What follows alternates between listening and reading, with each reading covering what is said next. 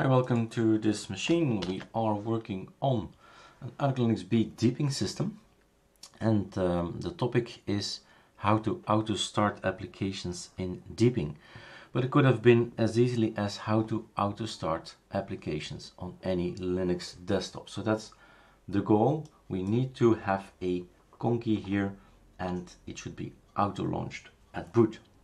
So how do we do that?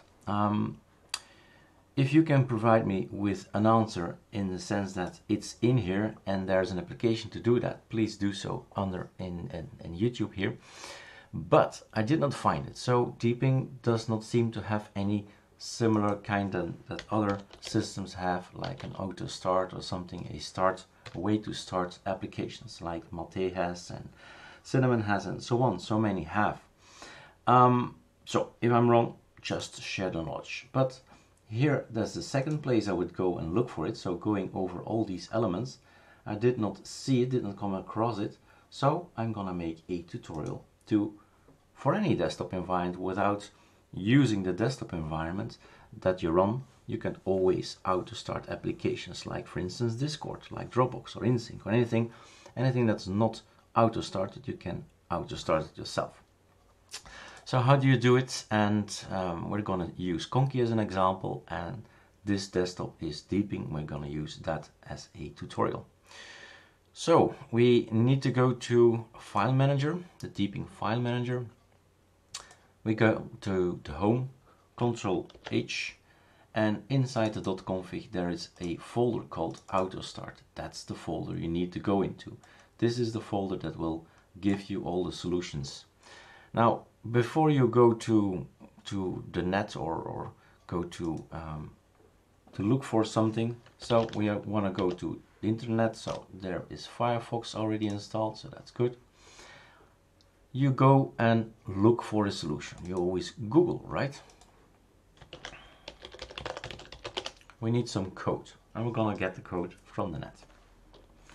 How to auto start applications Deepin. That's probably something that we would have typed in. And here it has a link that sounds promising. Deepin auto start applications, newbie corner. And this is exactly what I need. This is the .config, the auto start, and we need to have this in there. So I'm going to show you what to do. Copy. And we're going to make a new document. Plain text document saying this is going to be my copy, but of course it's not text, it's our desktop. So you have to name it as an extension desktop and then enter. Then we're gonna open with Sublime Text like so. Control V. And now we have to make it better, of course. The name is conky, executes as the second line, so one line is enough. What do we need to execute? Discord, Dropbox, InSync? No, it's a conky. You have to know the name of that thing. So, what's the name? The name is, in our case, conky something. It's not to edit something, it's not a pin, it's not a conky zen. I'm going to show you what a conky zen is. You don't want to boot up with that, no. You want to boot up with the session itself. So, it's actually this one you need. conky with a dash session, and then is going to read a file which is at some place if you started the conky session, right? So if the conky session is done, conky zen, right, choose, for instance, like I always do in tutorials, the Nemesis one. Okay, let's put this one. Ooh, well, let's put him there. Go away. So we have the conky here. The name is a bit long, so we need to place the icon a little bit higher, or just delete the icon. And at this point in time, it has created something in your system as well. And that's a file. The conky here, there is, what the system does is look at this file, conky session file. So now there is this file saying, hey, you should start the conky and that one and sleep, right? So that's what this conky session is going to do. It's going to load up this conky session and conky file. So I do wonder why he's not showing the name now. So what we need to do is execute your action am conky session. I think it was like that. Let's do again a check. am conky dash or no dash. There is a dash.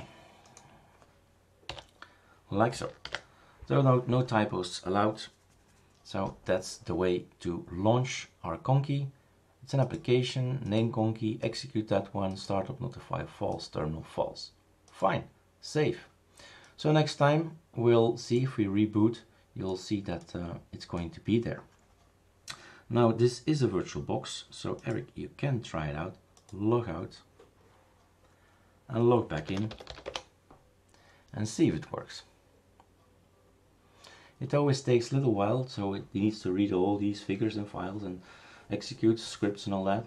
And CPU temperature is empty. Don't sweat it. It's just a VirtualBox. He can't read it on VirtualBox. So that's done. Now, if something would be more complex in this, more actually easier, so we needed to find out a code. But normally, if you have the computer, system disk, normally, for instance, Discord, let's include it in this video as well. Assuming you just want to launch an application that already exists, then it's in here. This is your .desktop files, all .desktop files, and always go here for the icon. So when I want Genie to auto boot, but maybe that's not a good example, and Discord is not yet installed, or Dropbox is not yet installed, and InSync is not installed, and all that. But if you just want to start up with any of these applications, the only thing you need to do is open maybe another folder, which I can't do here. So used on XFCE, new window, and go to home, Control H, config, auto start. The only thing you need to do is move it from here to here. Confirm. I can't copy paste. Yeah, sure I can copy and then paste.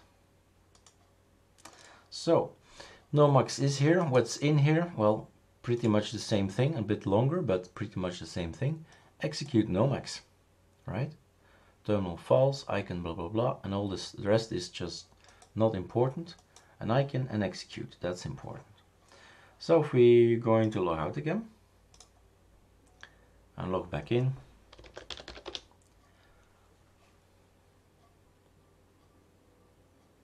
voila, Nomax is auto started at boot. It's as simple as that. And now you can auto start any application, any Linux distro, any Linux desktop. All right, enjoy.